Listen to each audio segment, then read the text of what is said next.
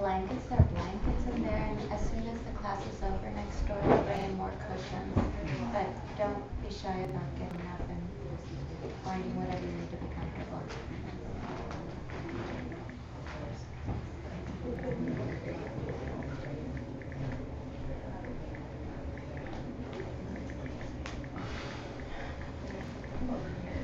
Good. It's good. Do we start showing her? I don't know. We have a lot of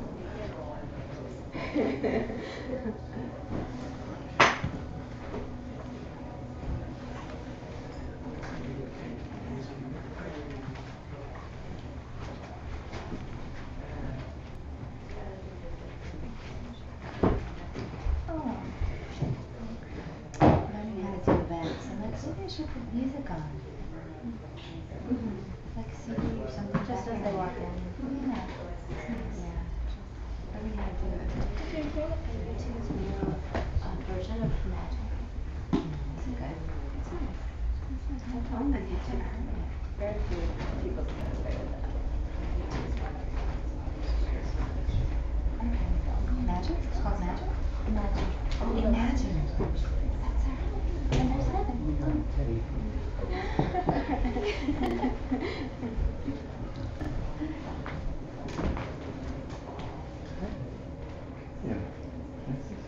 How do you like it?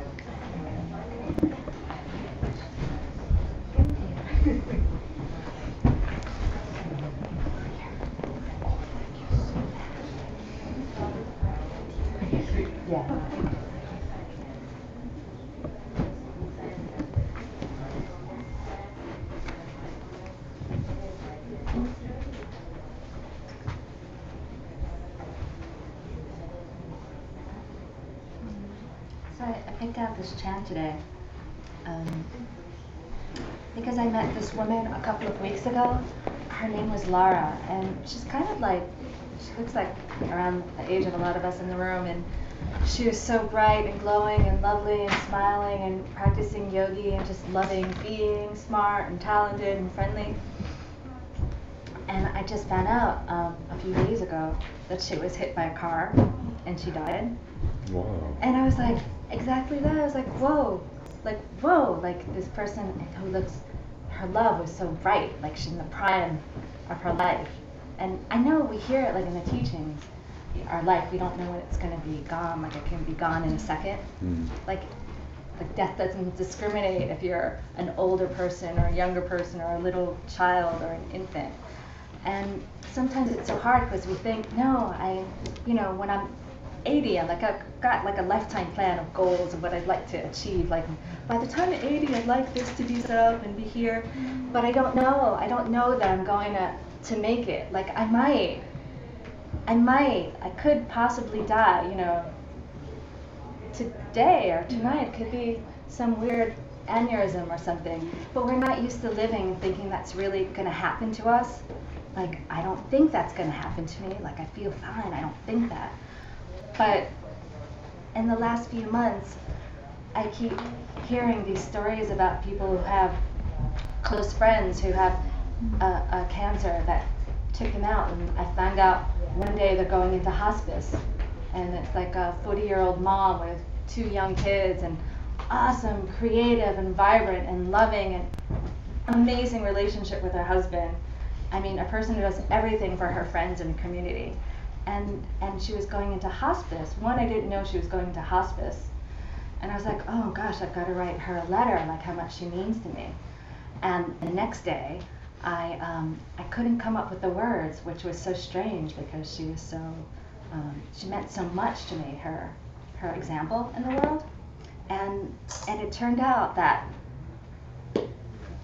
the next day I found out she died. She died the day before. Again, she was gone. Like, she went to hospital, she was gone. I thought she'd maybe 6 months or something. And that one was such a hard death for me to take because, I mean, I've had a lot of deaths already happen, close ones. But that one, because she was so close in my age and so vibrant, like it was so much harder for me to even take. Well, my grandmother was a hard death, my father was a hard death. But that one was so like, why does someone have to go before their time? They haven't finished, like for me, they haven't finished all they're capable of. They were so capable of giving so much. And I had to really struggle with it. And I do all these teachings on death and practices, how to work through a death process. And I thought I had a good grasp on it. But it was so hard, like I was grieving so hard. Because I still didn't get it. I'm still like, well, what is it supposed to mean? Like, what am I going to get from this example?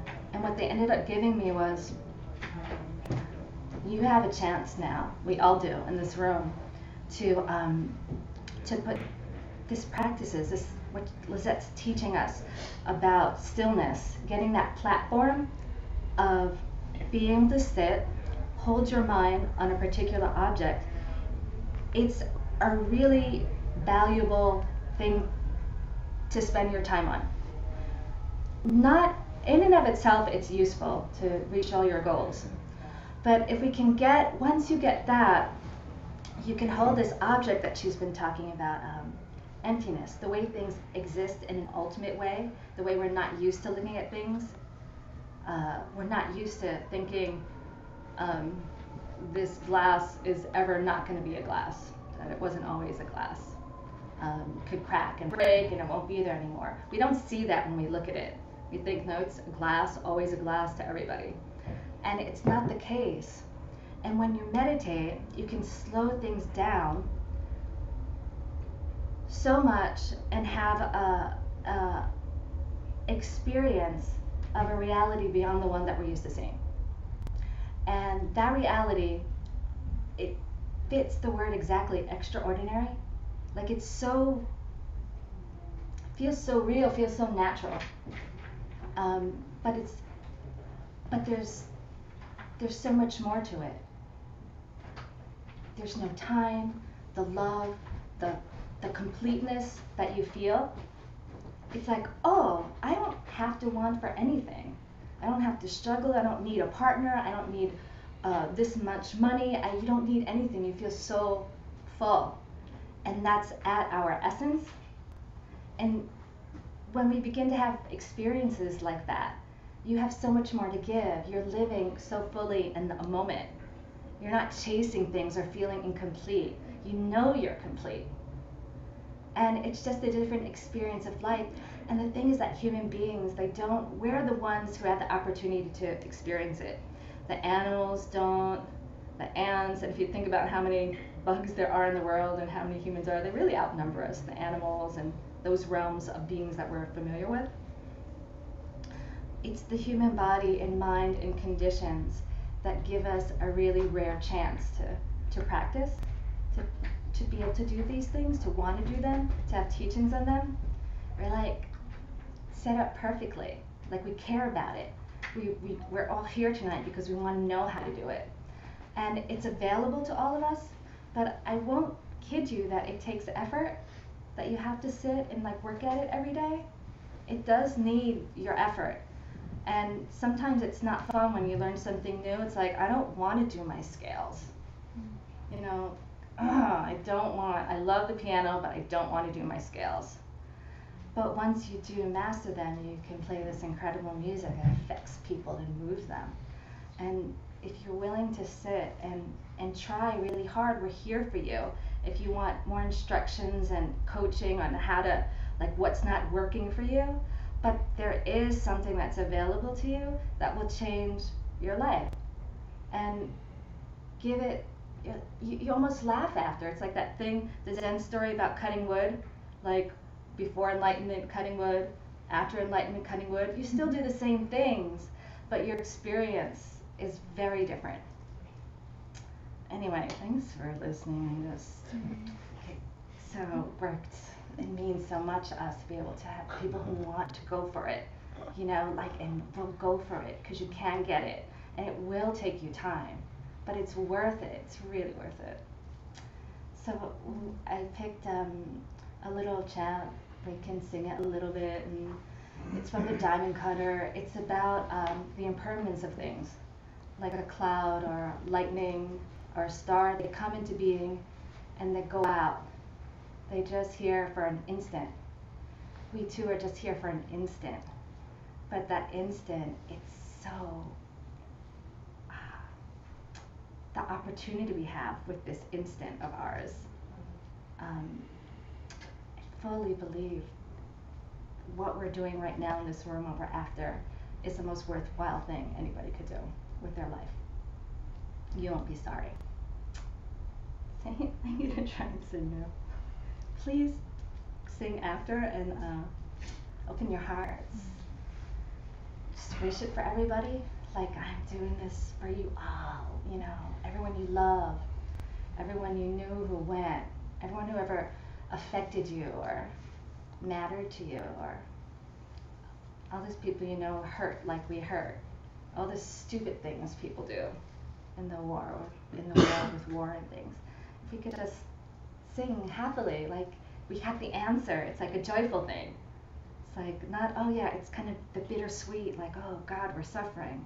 But there's also a joy. There is a joy there, wrapped up. You just kind of gotta find it, gotta go after it. So here I try. 1, 2, 3 ohms, so you can warm our voices up a little.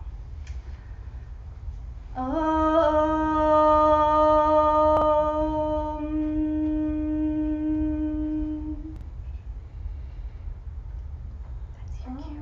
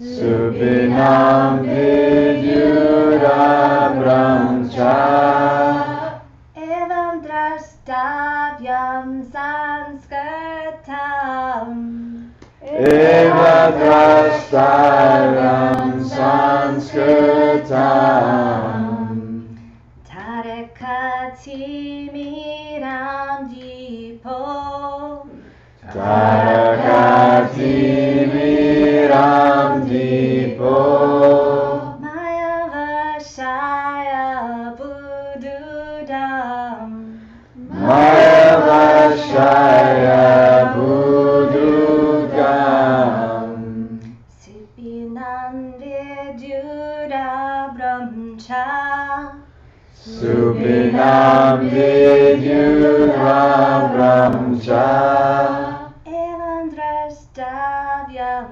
sanskritam evam drashtavyam sanskritam tarakati miram dipo tarakati miram dipo maya vashaya bududam maya vashaya bududam sipinam vidyut abramcha supinam vidyurabram cha evam drashtavyam sanskritam evam drashtavyam sanskritam.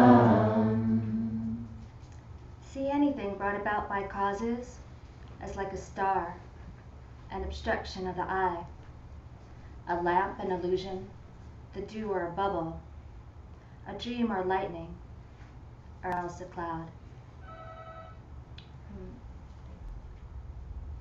One of our retreat brothers said you have to read them 3 times. So I'll do it again. I'll read it twice more in English. See anything brought about by causes as like a star, an obstruction of the eye, a lamp, an illusion, the dew, or a bubble, a dream, or lightning, or else a cloud.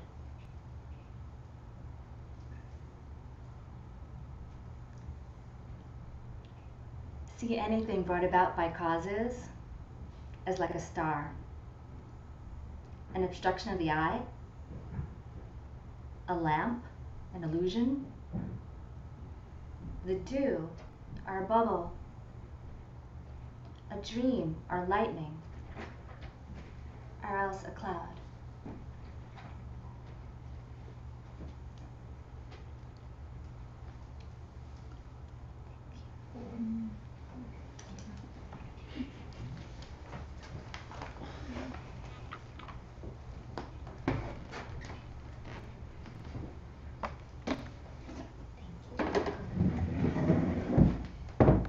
Hi, everybody. Well, thank you for venturing out tonight, even in the rain.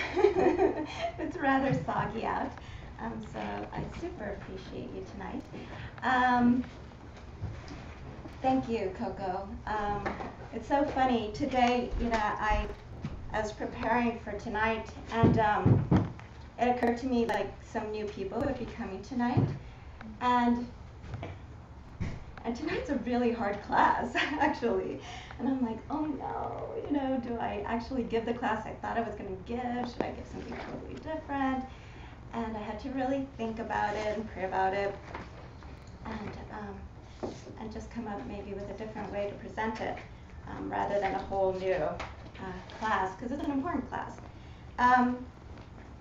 So what Coco sang is actually really, really important for today's topic, because it's all about emptiness. It's all about things not existing the way we think they exist, the way we're so certain they exist, that we keep like knocking our heads against the same wall over and over and over, wondering why does it have to hurt, and it doesn't. It doesn't.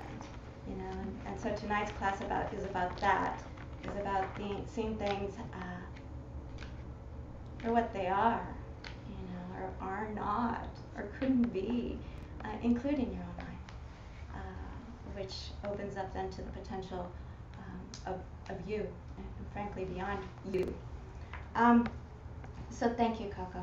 That was like the most perfect thing you could have done, of course. And so, without further ado, I'm going to hand things over to Vimla so that she can lead us through the second installment of Alan Wallace's shamatha meditation. And here she comes. Thank you. Thank you.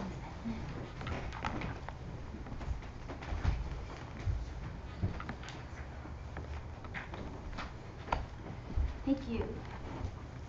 So, the beginning of this meditation is going to be similar to what we did yesterday, but relaxing the body and the speech, the mental chit-chat, and settling the body into its natural state of relaxation, stillness, and vigilance. So, let me just get the timer going here. So, everyone, get into your meditation posture. Give them a moment to finish.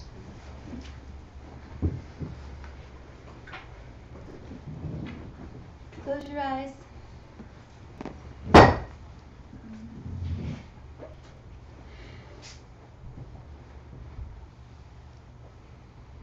Spine straight. Shoulders back. Slight tummy tuck. Bring your focus to this present moment.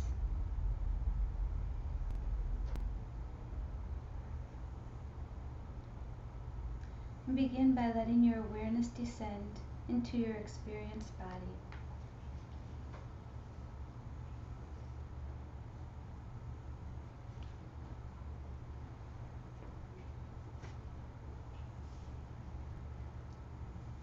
And bring the awareness down your torso, towards your legs, to your feet, all the way down to your toes.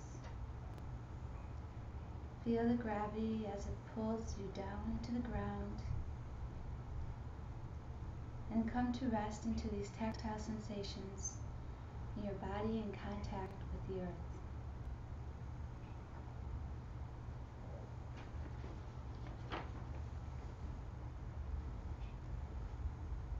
Now let your awareness rest in the mode of witnessing, a quiet awareness, not thinking about the body, but just feeling it, just imagining the body, tactile sensations. And feel those tactile sensations rising up to meet your awareness. And rest here in what is sometimes called bare attention.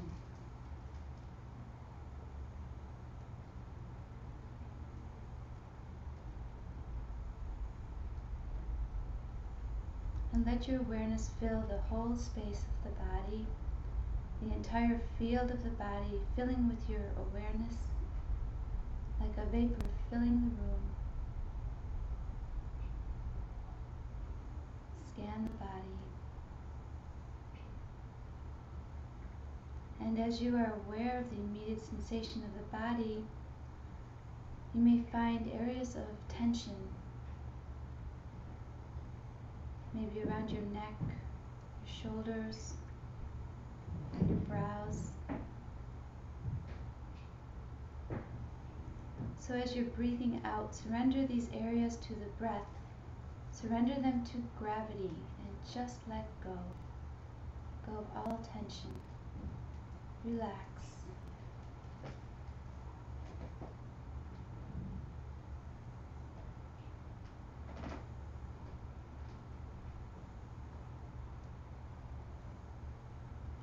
Then relax your face.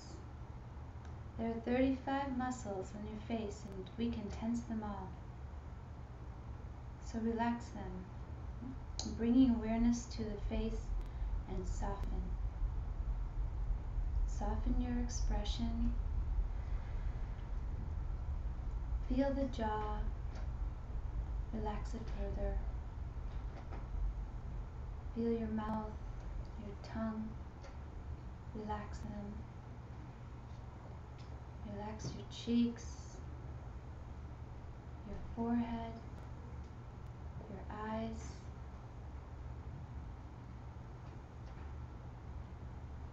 Soften the brow. Let there be a spaciousness between the eyebrows. And then again, soften the eyes. Let them fall back, melt back into their sockets. Relax.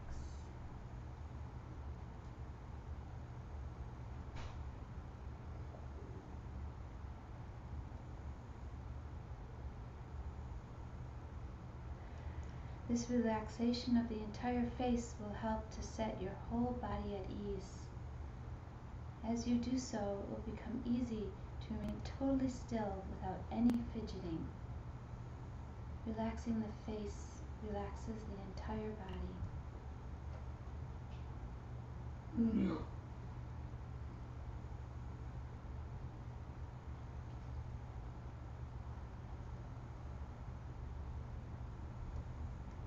And let your body be still, but with a posture of vigilance. Your spine straight, shoulders back, heart open. Slightly relaxed tuck of the tummy. And then feel your breath as it goes in and out. Feel the abdomen as it expands and relaxes all the way in and all the way out. In the posture of vigilance.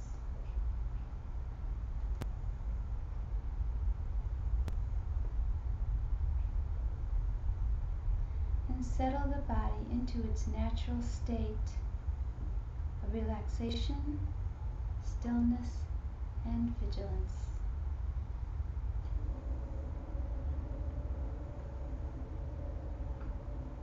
And on this basis, settle your speech in effortless silence.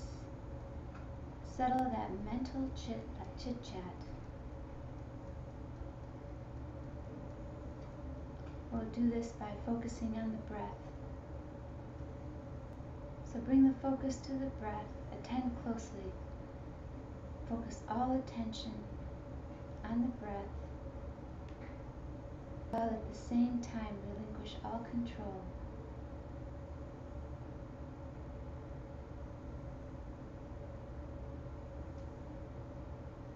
The key is the out-breath, so releasing more and more deeply with every breath. Utterly release the breath. And along with this, release your thoughts, memories and worries, past and future. And rest in the present moment awareness of the breath. Enjoy a refuge, a retreat from the ongoing drone of rumination.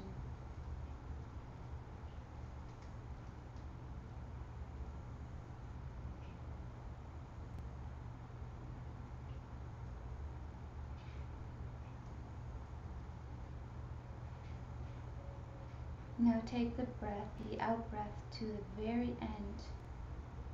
And let this be a time of total trust. Trust that you can totally release the breath, giving it away to the very last cent until there is nothing left. Then, without any need to exert yourself, after releasing all of your breath, then let the in-breath flow naturally in of its own accord. Received but not taken, be content with what is received.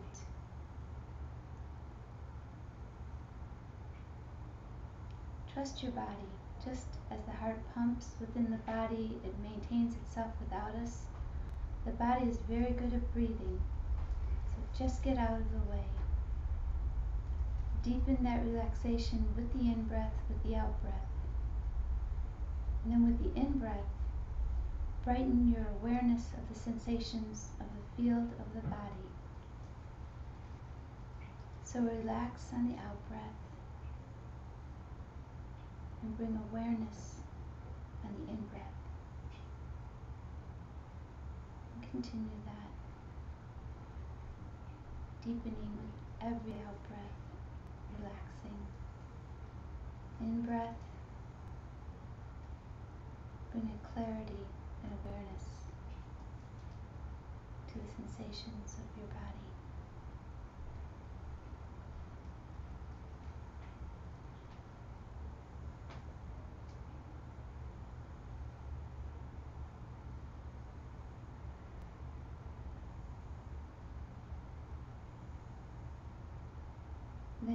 notice a synergy of settling the body and the breath into their natural state, one deepening the other.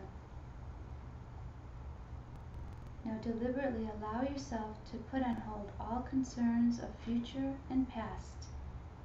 Give yourself a break and allow yourself to rest in that present moment, non-discursively, non-conceptually.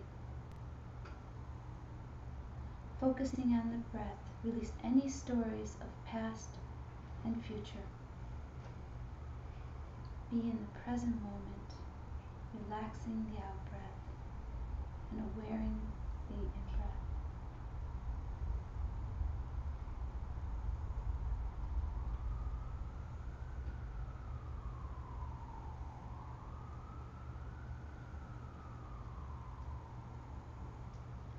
For the remainder of the session, focus your attention to the entire space of the body, the entire field, and not just any one part.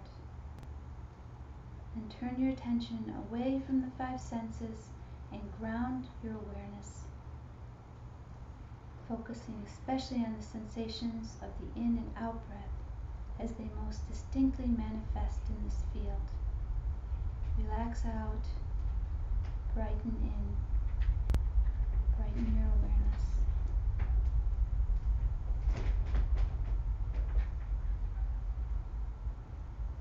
This requires a flow of recollection of present moment awareness so that any distractions flow off of you.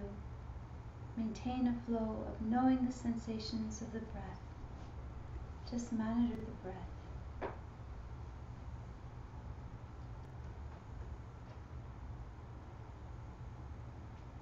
And as we attend to the flow of the breath, ask, how is the mind moving, being stimulated? And let the mind rest in the neutral place of the breath and its present moment awareness. Here we are cultivating attentional balance, which includes ease, stability, and clarity. But for this session, just focus mainly on relaxation, setting the mind at ease. Relax more deeply with every out-breath and breathe in a brightening awareness. And even at this early phase, there is an element of balance. Relaxing deeply, but balancing lies in sustaining mental acuity and clarity. It's rather like falling asleep lucidly.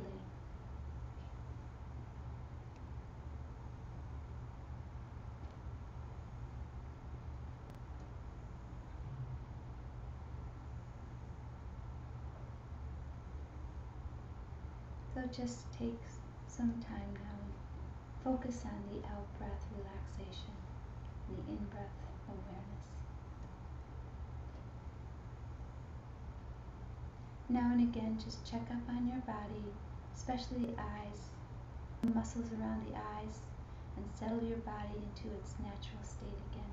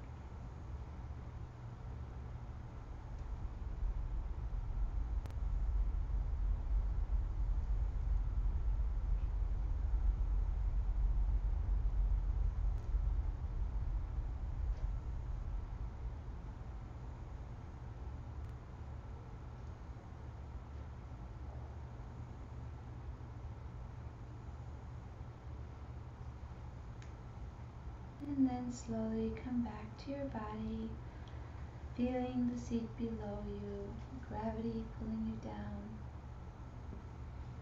the air and your skin, and awareness of the room around you. And when you're ready, you can slowly open your eyes.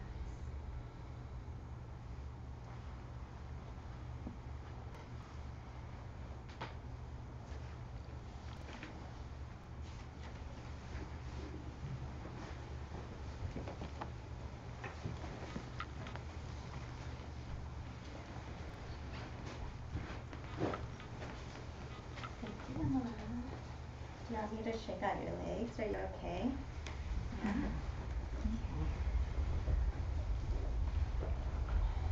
Now's the time. You're ready for the ride?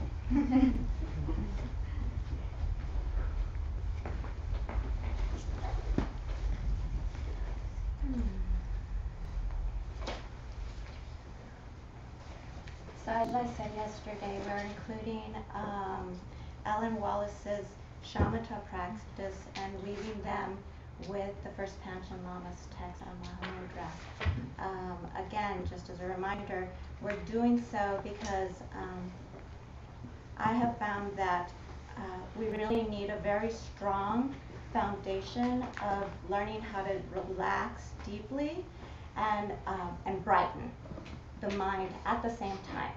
It sounds super easy, but did you notice, sometimes the more you relax, your mind kind of wants to fall asleep with it, right? But it's about, like Vimala said, like falling asleep lucidly. And to me, that like really resonates in retreat. That's what you do. It's almost, you're always practicing. You don't ever just crash out and go to sleep. It's always practicing. So even in your sleep, it's like, okay, how do I best fall asleep? How do I best maintain that acuity as I'm falling asleep so that in my dreams I'm still practicing? And and you do. It's super cool. But it takes a lot of effort. Just like getting good at meditation takes a lot of effort.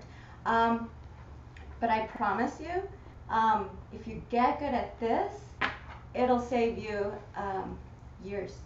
It'll save you years in advancement. I believe that. Just from my experience. So use these, get good at them. I think if you're new today, be sure we get your emails, because what we've done is we've emailed these meditations out to everybody so that you can take them home and practice with them. The teachings are on YouTube so that you can listen to them and be led again through them.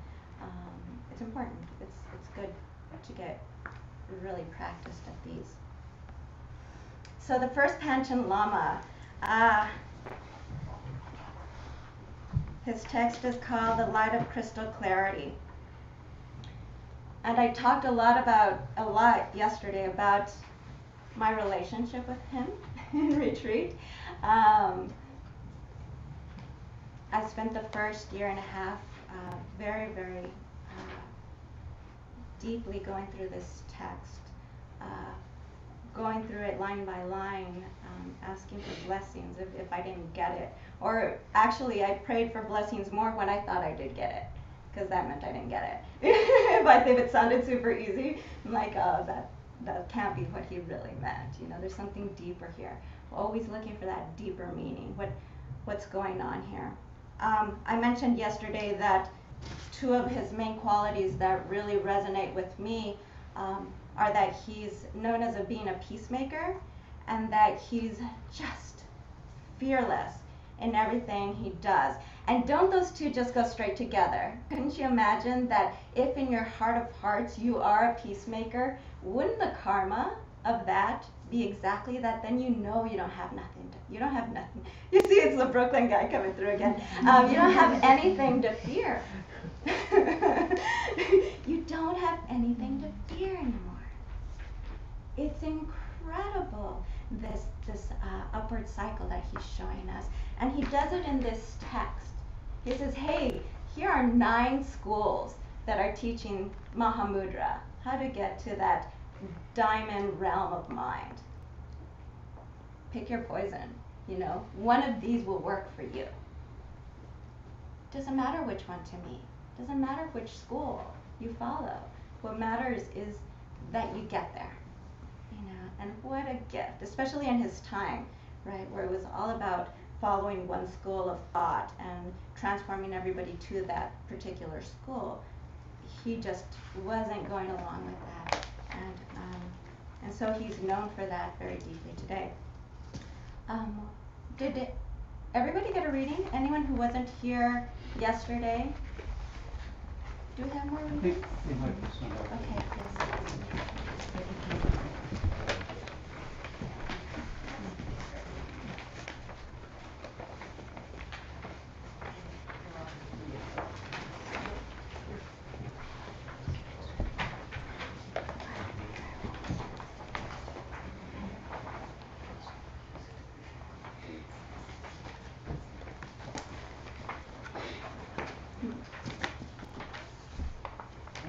So just as a blessing, I'll read it out loud again. I read it yesterday. We only went over the first stanza yesterday, so if you weren't here, don't feel like you missed a whole lot. I don't know what I talked about. I'm joking. Okay, I'll just read it. Don't let any conceptions drag you into hopes or fears within this state of wavering appearances.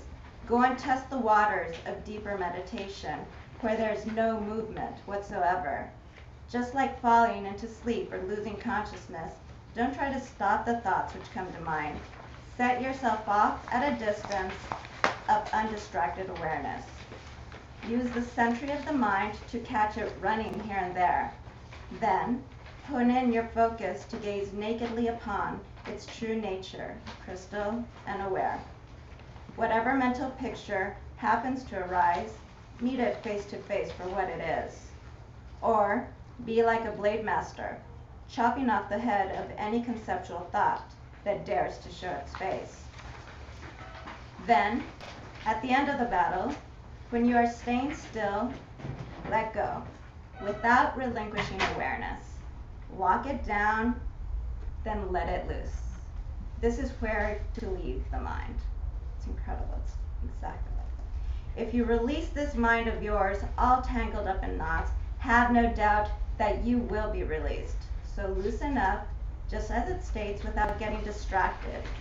And when you look into the face of any thoughts that come your way, they simply vanish by themselves, fading into emptiness.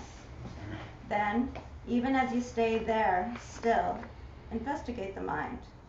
You'll see its emptiness unveiled, luminous and clear. This is known as mixing and moving with the still. Stop and imagine if it happens to arise. Recognize it as the movement. Stay in its true nature. It's similar to the metaphor of a bird held captive on a boat who tries to fly away. It's just like a raven who flies from a boat. Once he circles around in every direction, he'll come back and land on it again.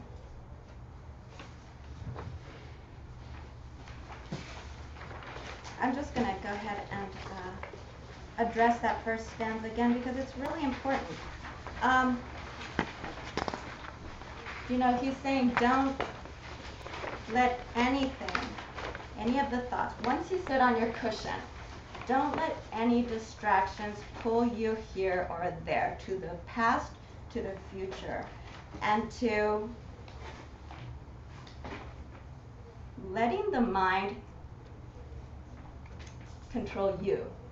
See what I mean? It's like where we don't even realize how little control over our mind we have until you actually start trying to meditate. You're like, oh my goodness. If I had control of this mind of mine, how much more effective could I be in the world? Because right now, as most of us are, it has us. It has us. So the first thing you have to learn is how to sit back and watch. That's all. So remember in the meditation yesterday, I was like, imagine that you're sitting in a movie theater with those stadium seating, and you sit kind of back in the back of your head, and that's like sitting at the back of that theater, and all you have before you is that big movie screen. And you imagine that every thought that comes is just floating across that screen. It's not you thinking the thought, because that's just a thought too, and that's you being tricked and pulled back in by the mind. No, you're the watcher watching these thoughts cross. Okay, as soon as you feel like you're the thinker again, you've been duped. Pull back and just watch. Just watch. Even if it's just your breath, just watch.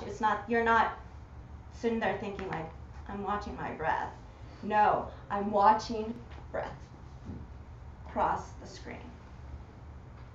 And what's happening here, it seems a couple of things really important. One is that you learn to distance yourself from those thoughts, from that mind of yours. So all of a sudden when you're like pulled off by some emotion, it's not so much like, I'm an angry person. No, it's like, oh, there's an angry thought crossing that screen right now. Look at that. And what that allows you to do, it gives you just enough distance so that maybe you get a little better at being like, I don't have to hold on to it. I don't have to let it pull me with it. You know? I don't have to think I'm thinking that thought. It could just be another thing crossing the screen. And it's so powerful a tool. Because guess what? When we start talking about meeting your mind face to face, what's going to start happening is like you're over there and you're thinking this thought, and who you think you are will cross that screen, and it'll be just another thing you're watching, and it's not you anymore. And that distance is getting at emptiness from a whole different direction. It's really tricky and it's really powerful. So that's why today's class is so difficult, because it's all about emptiness. And it's all about how there's never anything other, really, than just the present moment. It's a tough thing to bite and to swallow. So follow me here. Yesterday I pulled out the pen and I made you go through with me kind of that classic, what's the pen? I don't even know if I brought a pen today. Let me see. I'm going to take you through it again. I'm joking. So here's a pen, right? And I said, what's this? And people who are willing to play along are like, it's a pen. And I said, okay, and what happens when a dog comes in? Something totally different to the dog, right? They don't say, oh, wow, I love this example. I'm going to write to my doggy girlfriend, you know? No, that's not what crosses their mind, you know? It's not. Why? Like, it's a really deep thing. Why? Why do they see something totally different? Why do you not salivate when you see this? You could. You could, you know? I mean, some people like to say, well, I chew on my pens, you know, I don't like that example. I chew on my pens. I'm like, but there it is. You're still calling it a pen. It's still a pen in your head. Why? Why? And that's karma. The why comes from karma. Okay? And we're going to be talking about that karma emptiness dance today. I'm going to give you a more relevant example than the pen. Let's take relationships. Why, when you meet someone new, are they like so sparkly and shiny, exciting and beautiful? Why are they so wonderful at the beginning? And you're like, where does this person fit on my life? They're so great, you know? And that quirky thing she does or he does, oh, I love that even more. You know, I don't know, think of a quirky thing, like she sings in the shower or something, I don't know. I really love that she sings in the shower. There's a quirky thing about this person who's really great, and you really dig that quirky thing. Some time passes, right? And then what do you think? They're not so sparkly, shiny, and beautiful, quite the way they were before. And a lot of times we write it off as, well, I'm seeing what they actually really are. You know, now that I've had time, now that I really know the true person, they're not so great, you know. Why? Why? Why were they really, really great? And the person you were waiting for all your life in one moment, and then the next moment they weren't. And you trick yourself and you think because they've changed, I saw the real person But then what about that quirky thing? What about that quirky thing at the beginning that you really, really dug? Later it's the thing that just drives you nuts. Why does she have to sing in the shower every time? It really drives me nuts. You know, and it's the thing you loved most about them. That's not them, they're doing the same thing. Something in you changed. Something in you changed. You know, a dear friend of mine just got a tattoo that says, like, you know, be the change you want to see in the world. Well, guess what? It's you that's changing. It's you that's changing in that relationship that's making that person all sparkly, shiny to something that's not. Why? It's karma. Okay? But the reason they can change is because they're empty. They were never sparkly, shiny, beautiful from their own side. But we want to fix this story upon them and make them that way. And we think they're never going to change. And we set up all these crazy expectations about how they're going to make us happy. How could anyone live up to that? You know, nothing stays the same. You know, you had the merit to experience something really beautiful, and then you go and you place all these expectations and you place all this responsibility on this person to be something that they're not, and you lose that karma. You lose that merit to see them that way. It's not rocket science, people. You know, it's not. The question is like, how do we get beyond that? That's maybe more the rocket science, you know, like how do we stop making that mistake over and over and over? Not just in our relationships, but in everything we do.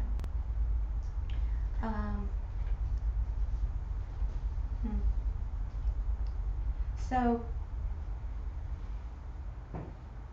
this ties back to trying to stay in that moment and not letting your mind pull you off to the past or present. Okay? There's nothing that exists. This is what the first Panchen Lama is telling us here. He's saying, don't waste your time getting distracted by the past or the future. Guess what? It's not even there. It's not even there. You have this strong belief about the past and who you are and how you are what you are because of the past. And he's like, where is it?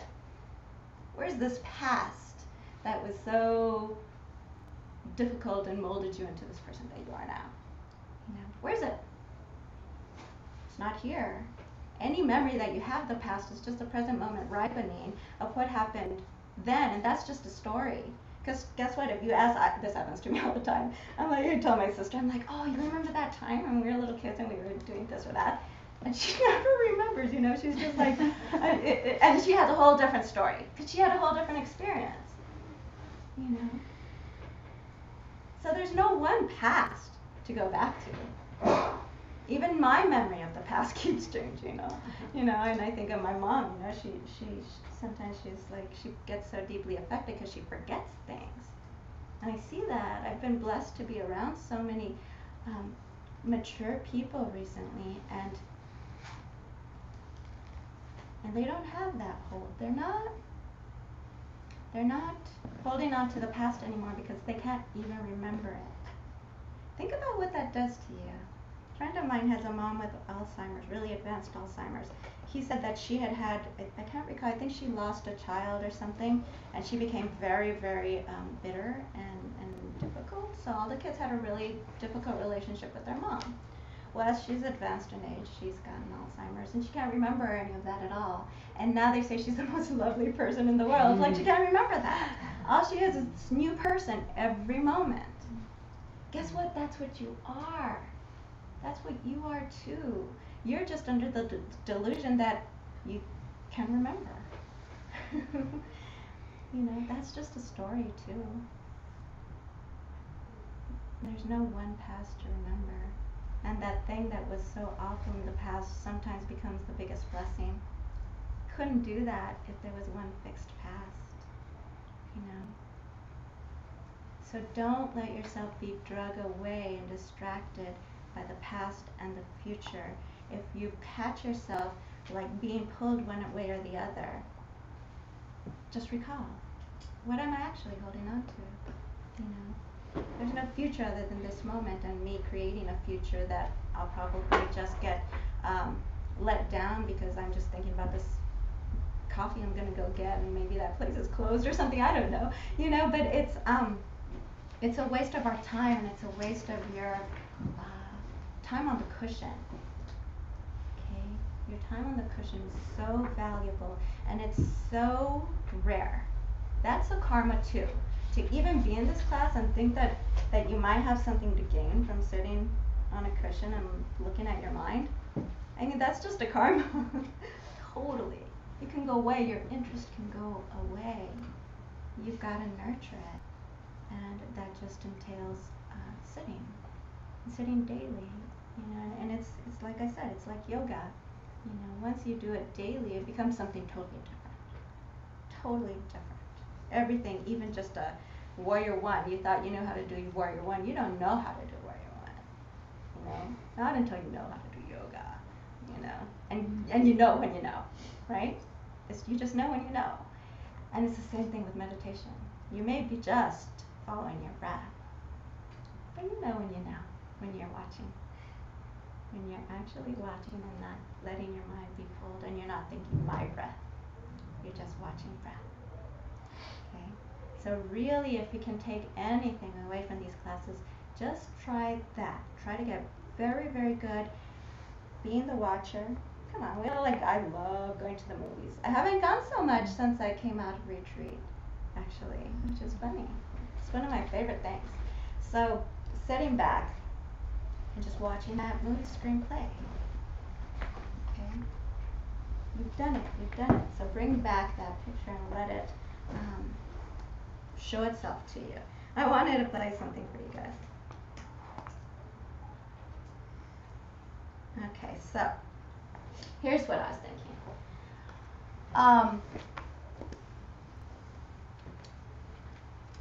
If it's true that there's nothing but the present moment, why is it that things flow so smoothly? Appear to flow smoothly. We really think that there's this flow of time. Huh? Right? I talked about time. You all thought I wouldn't go there. Time. Trust me, time is like completely empty of having any nature of its own. Trust me, in 3-year retreat, when you're sitting on the cushion for 10 hours a day, sometimes it feels like 100 hours a day, and sometimes it feels like 2. Why?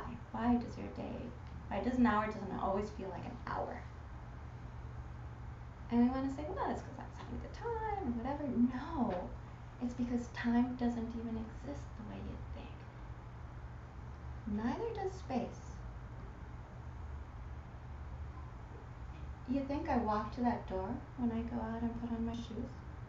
I do. I really believe that. I believe that I stand up, that there's a fixed door there, that I walk through it, and that as I'm walking closer, the picture keeps getting a little bigger and bigger, right? Because it's kind of far, so it's a small little rectangle there, and as I get closer, it gets a little bigger, a little bigger, a little bigger, a little bigger as I get there. Could it be that I never move,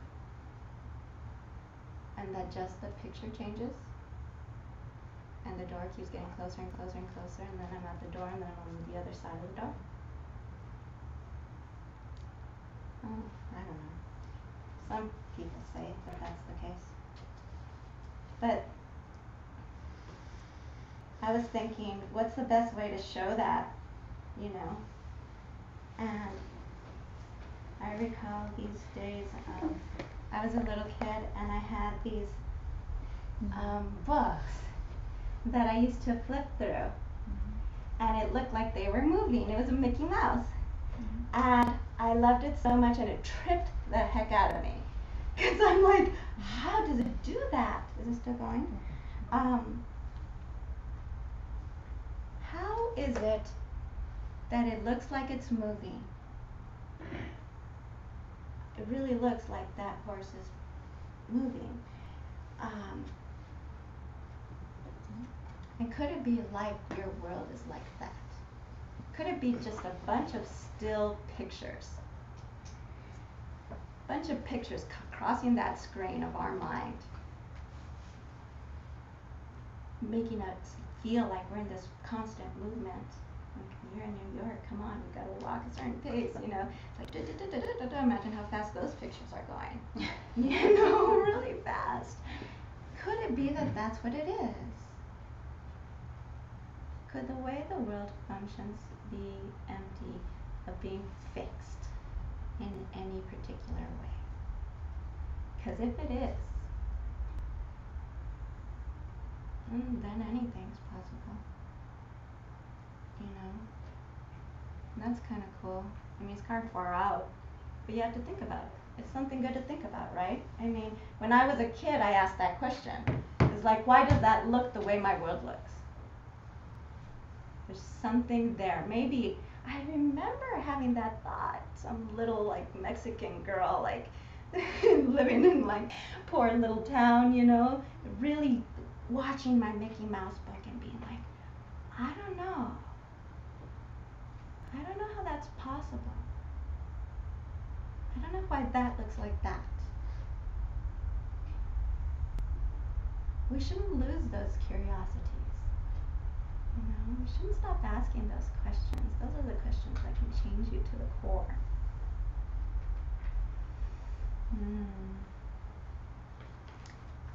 So, if what I say has any veracity whatsoever, then who you are is changing moment to moment to moment to moment to moment too. You're not fixed any more than any single one of those pictures is fixed. You know, that moving horse thing. You have such a strong story about who you are that it carries through. And you pull that along with you. You carry all your baggage with you everywhere you go. Because you believe in that me so strongly. Like for dear life kind of belief. Like white knuckle kind of belief. Trust me. In retreat, you have to look at that. Because you want to exist. Because what happens if I don't exist the way I thought? And that's what you're doing in retreat. That's what 3-year retreat's all about, is cutting that notion of the I over and over and over, and oh, it hurts. Because what happens is you're like up here thinking you're this certain way, this certain person. You cut it because you think that's what you ought to be doing, and then boom, you fall, and the world kind of falls with you, and all of a sudden you're like, wait a minute, that's not what I meant to happen, and you start grasping to break the fall. You start grasping to stop the hurting. And guess what? That just makes the hurting hurt more. And then retreat, you're in a space where you can keep doing it, and keep doing it, and keep doing it, until finally you get hip to the trick and you're like, wait a minute, what's really hurting is me trying to break the fall. That's what's really causing the pain. What happens if I just fall? What happens if I break myself so completely and just let myself fall? Let every notion of who I think I am break. You see it in meditation, you do it in meditation, and you feel like you're falling. It feels like some crazy kind of weird free fall. And then you realize there's never a bottom. You never splat. Never.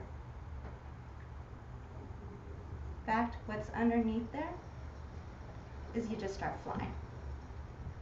You're like, that's how you fly. You finally let it all go. You stop trying to protect this notion of the self. You break it. Stop trying to break the fall, and you fly. And I don't mean like literally let it fly. I just mean like this liberation is born in your heart, where you're like, wow, anything can happen to me. The worst things in the world that could happen, guess what? They've already happened to me. I've been broken a million ways. It's like having every single bone in your body broken over and over and over and over and over. You know, and it's liberation. It's liberation. You know, and I think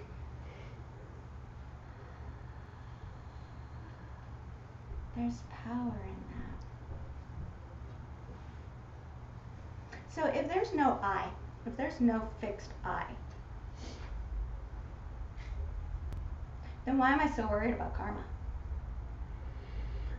Who's the one carrying the karma? Oh, touched on the thing I shouldn't touch on, huh? Cause and effect still matters. Absolutely. The way the I arises is independence. Absolutely. Yeah, it works perfectly. It works perfectly. Just because I know that that door isn't the way out there, the way I think it is, doesn't mean I can't get up and go walk over there. It works.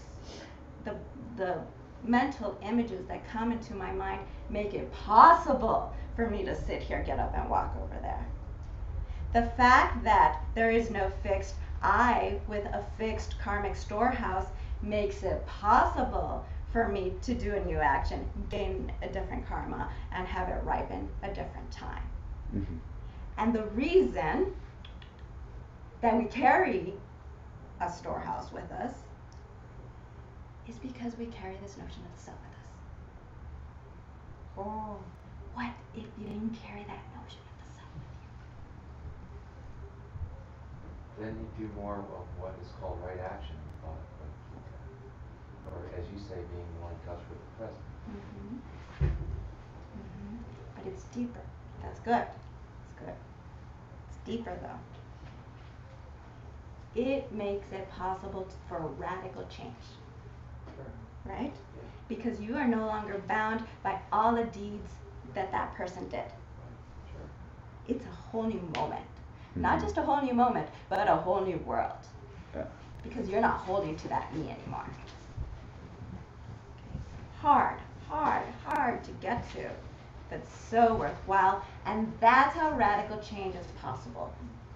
That's how seeing emptiness directly is possible. That's how getting to enlightenment is possible. That's why they say the path of the Lama is so powerful, because this is what happens. It's really cool. When you drop that notion of the self, guess what? You got to fill it with something. What if you fill it with somebody who's already reached all the goals you're trying to attain?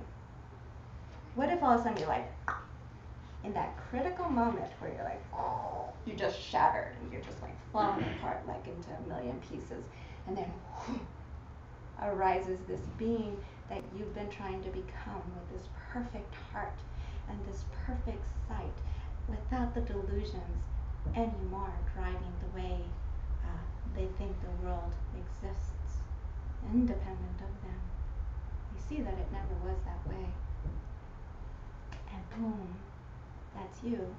That can be you. You know, and then you start carrying that around. That's kind of cool, right? That's a better story. There's always going to be a story. Might as well make it a good one. You know? So that's the process. That's the process you're going for. This is what MAHAMUDRA gets you at. You start watching those mental images as they're coming across that screen. You stop holding them to as my thoughts. You start watching them just cross that mind. So then even your notion of yourself becomes loosened. Just becomes another picture across the screen. And then you start doing in that meditation yesterday, we kind of got in between those pictures. I love the way the tankas are set up here because there's like this space between the pictures. It's like, boom, you just set your mind like right between those pictures. No subject, no object, no subject state of mind. You just stick it. And you just learn to stay still there, in that place where there's no subject, there's no object, no storehouse, no I, you know, and it starts to just loosen all those stories, all those tight, bound, like we're totally like ships that have all these like different ropes keeping us to the dock. You know, just starts loosening all those ropes over and over and over and over and over. And then all of a sudden crazy things are possible. You know, you could be sitting, this is, okay, I'll give you a story. In retreat, I mean, you're alone days on end, right?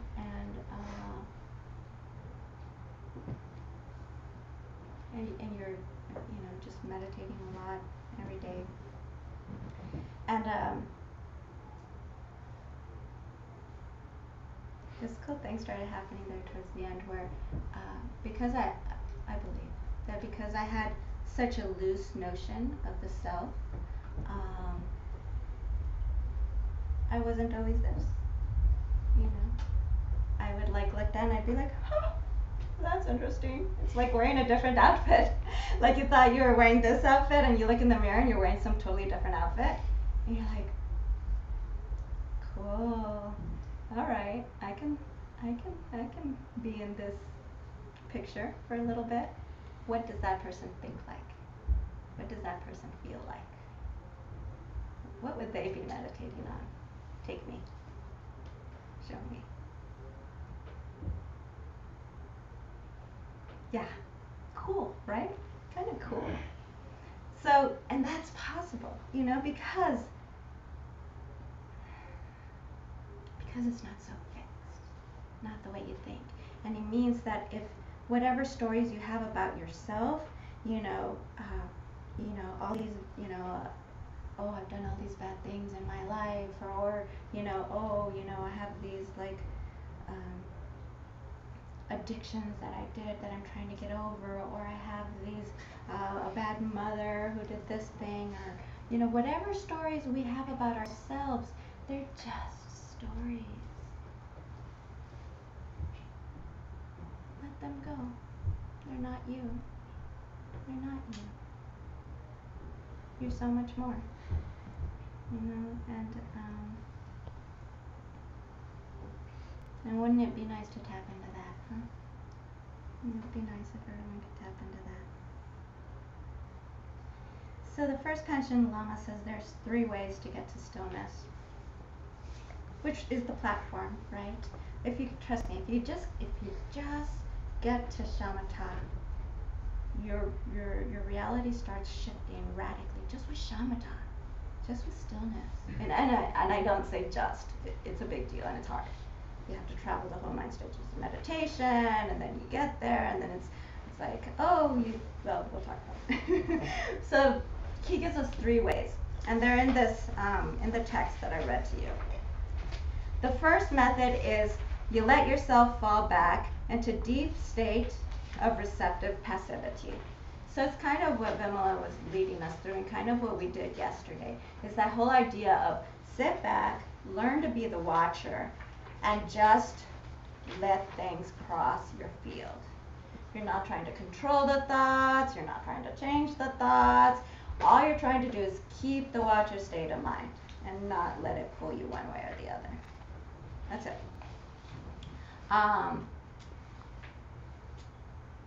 The key here is just that, is relaxation, going deeper. The problem that I came across here was that I you know, it's like, I want to go deeper, I want to go faster. And it's just a karma too, you can't force it. You know, you can't force a cookie to taste better in the moment. It's gonna pick up the cookie you got, you know. It's like that with meditation. You gotta get the meditation you want. But you do have to work for it. Okay, so it's this really delicate dance of sitting and just like recalling what you're supposed to be doing. If you can just recall, all I have to do is be the watcher. That's it. That's it. You'll get it. You'll get there with this one. But he gives us another one, right? He gives us the second one is be like a master swordsman. or a blade master anytime one of these thoughts dares to show its face. Right? So this was me. I was like ninja. I was like meditation ninja. You know, I was like, okay, I know these antidotes. You know, as soon as the mind starts getting a little dull, wah, you know, I'm gonna brighten. You know, as soon as the mind starts being pulled away, wah, you know, and I'm just gonna like cut it off right away and just set myself straight right away. And you need that. You know, that's a reason it's one of the three. You need to be good at that. What I wasn't good at is letting that go. I didn't know how to relax. I really didn't know how to relax. You know, I knew a little bit, but, you know, to really go deeply and really get to stillness, you got to really relax it all and let it all go. Even those thoughts of wishing to go deeper in meditation, you know, you got to just let all those stories go and let it just ripen for you. So you have to know where you are. You know, are you the person that still needs to be like the ninja and blah, you know, just start like fighting those demons off and start just to keep your mind straight, you know? Or have you already gone through that and can you just let that practice go? And can you trust yourself to just stay the watcher? Or are you a person who never needed to be a ninja in the first place? Could be, you know. All of us are different. All of us are different, and that's the beauty of the first Panchen Lama. It's like, hey, dude, like, one of these will work for you. I can't tell you which one. Only you can decide. Only you can see. And guess what? It may change day to day. That's okay too. You know, just know what they are and use them. The third one is,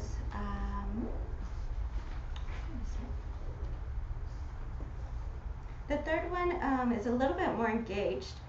You let the thought come up, but you do a little bit of analysis on what it is.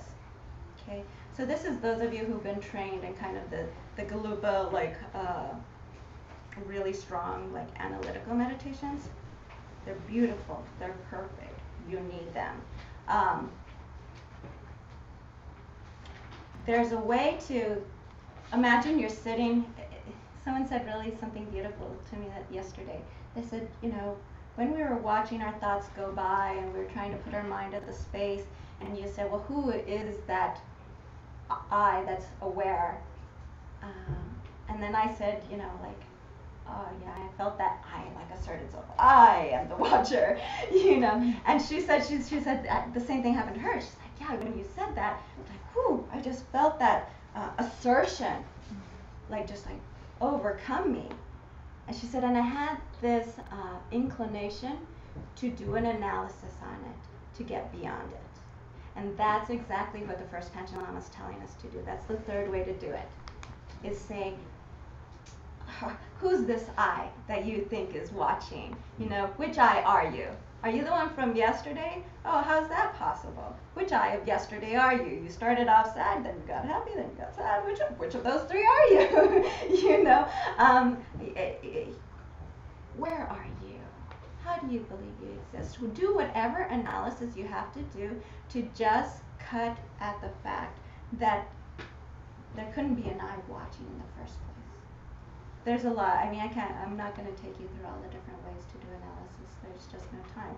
But probably you've gotten a lot of teachings. If you want to know more about analytical meditation because you think you like it and you don't know how to do it, I'm happy to take you further with it.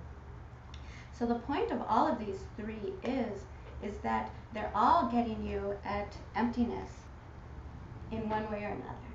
Even when you're just passively watching. Okay?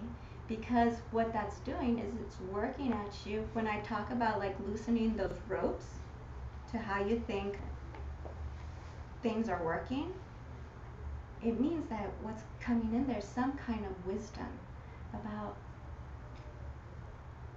maybe it doesn't work the way I thought. Oh, I'm willing to check it out, right? It's worth a shot. What else do I have to do? I've lost everything. you know, gotta check it out. Gotta check it out for yourself. You can't take my word for it. Gosh, that won't take you anywhere. check it out, you know. And then the one where you're a swordsman, you know, it's still getting at emptiness, because what's left when you've just slashed everything away? It opens up to like some kind of crystal clarity. What does he call? First Panchanalama calls it the clarity of awareness, where emptiness reveals itself to you.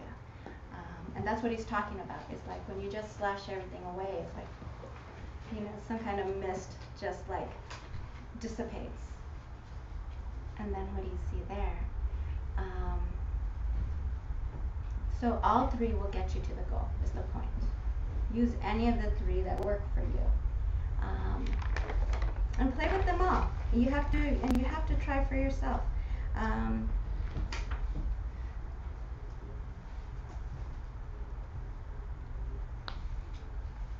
I'm not going to give you a break, is that okay? You want to just shake your legs out? Do you need a break?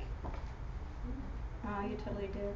Okay, fine. Okay, take a 10-minute break, and then we'll come back.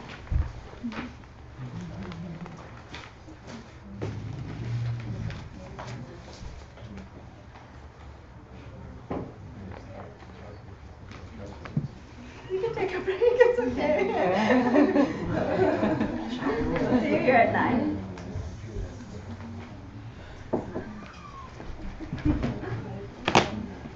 How do you let go of addictions? Is it just like go? Do you let go of addictions? It's like letting go of maybe diabetes or something. Some of these addictions are so. Oh, I didn't say that. It's like letting go of the notion of the self. You know,